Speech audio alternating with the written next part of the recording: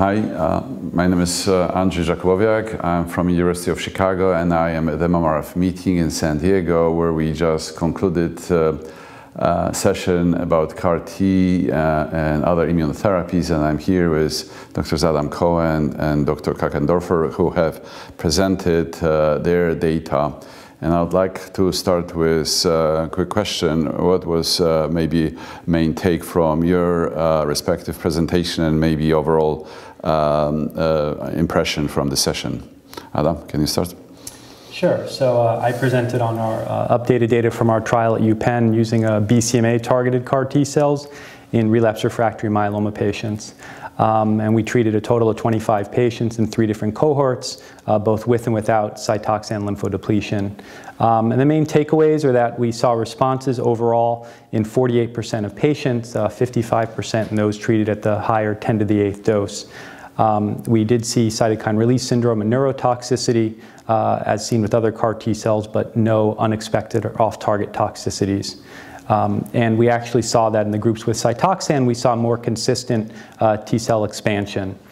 What we've seen is that while the majority of patients are responding, in most cases these responses are not durable. The median duration of response was about 4 months, though we do have 3 ongoing long-term responders more than a year.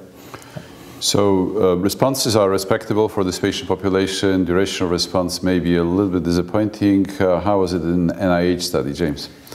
So we started a study in 2014 with an anti-BCMA CAR-T cell that we developed. This CAR was tested in advanced myeloma patients, as in the case of the other studies. We found that there was a very important dose effect, that in that the lowest 3 doses we had really minimal activity. But when we achieved what we call the optimal dose, or the highest dose level, we had a dose of 9 million CAR-T cells per kilogram. We had an 81% response rate in that dose level, and out of 16 patients treated on that dose level, 4 of them had responses that lasted a year or more. The longest response that we had was 84 weeks, and that patient eventually relapsed in his central nervous system. So in addition to those 4, we had another patient that has an ongoing response at 41 weeks. So we had, out of 16 patients, 25% achieved more than a year, and then plus that one with 41 weeks. So there is some durability of response. And with an 81% of our response rate, we think it was definitely an active approach, especially when we consider that it's essentially a single agent approach. We have a conditioning regimen of fludarabine, which has basically no activity against myeloma, and a very small 1-cycle dose of cyclophosphamide, 300 milligrams per meter squared for 3 days. And after the CAR-T cell infusion, the patients get no other therapy. So there's certainly encouragement there, but on the other hand, we are not curing patients. We only have 2 ongoing responses, so if we cure anyone, it's a very small fraction, which is somewhat probably a lower fraction of long-term responses compared to the experience with CAR-T cell therapies for lymphoma, where we have a very long-term multi-year responses, then probably 30 to 40%, probably more like 40% of patients.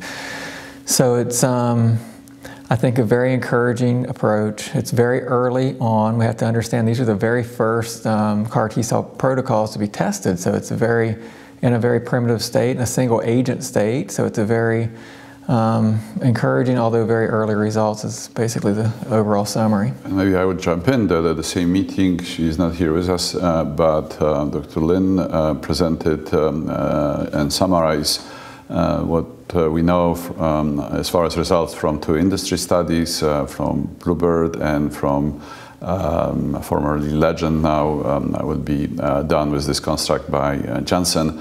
Those responses were maybe even more encouraging. I wouldn't play down your results. Right. It's all progress which we are making, and I would take it as a progress that we have unraveled maybe even more encouraging potential of CAR-Ts targeting BCMA. In a most recent update from Bluebird study, PFS was approaching 12 months in the higher dose level. Any comments, and Right. why do you think those results appear to be maybe better? Again, I am very reserved in terms of comparing between studies, but that is what we have and what the next step in this BCMA targeted therapy. So I can comment on that. I'm actually also participating in the Bluebird cell gene study. I've been involved in that since the beginning. We've treated a lot of patients on that study. So it's, as you mentioned, the progression-free survival that was mentioned is very important. I have one patient on that study that's been in complete remission for 2 years, so there is some durability there on that Bluebird study, now taken over by Celgene, but its toxicity seems like perhaps it is somewhat milder than in our NCI experience. So as you said, it's very promising, very high response rate with some durability in some patients. I think it's too soon to say, the durability with that study. Obviously, we don't have complete follow-up yet. We've treated the first patient just a little over like 2.5 years ago, so definitely very encouraging though. Adam and I want to add to that, we actually accept some plots of duration of some responses which appear to be durable from that, and we don't have tabulated PFS from that study. So, correct, and the Legend study, as you mentioned, was really a different population. They less heavily pretreated than the other trials that were done in the U.S.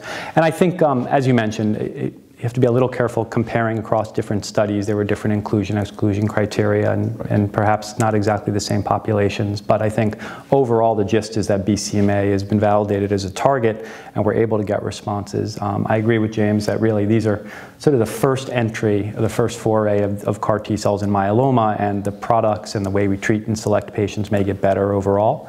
And in our study, we've identified perhaps some features that patients who have more fit T cells at the time of collection may actually have better outcomes, and that sort of provides the thought that you might want to treat patients that are a little bit earlier in their line of treatment, not so heavily pretreated. And do you agree?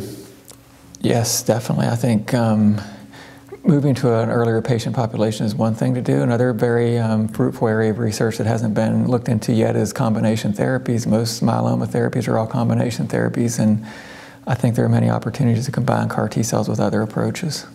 What level of duration of response would make you encouraging and or promoting strongly further development of CAR T strategies? Maybe I'll start with you, Adam. Sure. So again, I think it depends on the setting. In this heavily refractory population where really there were no other options, I think if you're getting 10, 12 months of progression-free survival, to me that's enough. These patients are getting a break off of therapy that they wouldn't ordinarily get. Earlier on though, if you move it up, then you need to start getting a couple of years. It's got to start looking like transplant, or maybe there has to be a cure fraction. So I think it depends which setting we try to use them. I agree, and there is at least appearance from, for now, not very well tabulated, but somehow emerging data that those responses are in high-risk patients as well. Many of these patients were indeed high-risk patients, so we are achieving those improvements, what it appears to be across the board of myeloma. And it may be, by extrapolation, that if we move it earlier, the PFS and duration of response may be even extended. That is a speculation at this time, but it is, by every experience in myeloma, usually the case. Whatever works in advanced disease for about 3 months seems to be working for 10, 11, 15 months in relapse, and even more so in frontline setting. So I think that would be my take on what I've seen. What do you think about other targets? And eventually, maybe very briefly, we don't want to, it's just speculation this time. There's a SLAMF7 effort from at least 2 groups, and maybe a double CAR Ts also in developments. Any of you can take this question. I think that it's crucial to find more targets. As we know, multiple myeloma can be a heterogeneous disease with multiple subclones. So it's critical to find more targets. The SLAMF7, I think, is a promising target. It's expressed at high levels on myeloma. There's no doubt. It has a few drawbacks of being expressed on NK cells also, and also some T cell subsets, which is a drawback. But I think definitely worth looking into, and perhaps could be a useful therapy. how about alternatives? Along the same lines, there was also a very much provocative and I think encouraging presentation from Dr. Einzeller with BiTE also targeting BCMA. I'm going to be provocative. Why to stick to CAR-Ts if what appears to be BiTE targeting BCMA seem to be, at least by his center experience, doing quite well? Yeah, so I agree that the early data looked good. It was a small experience.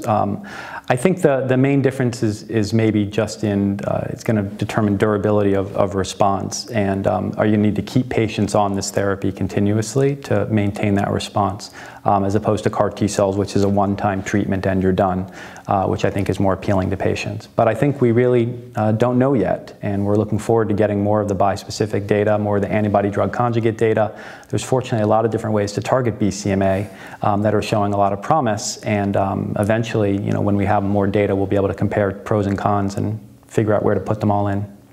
Maybe that now is a good segue to how to conclude this discussion and this session at the end of this myeloma summit. I think that what we know is more than encouraging.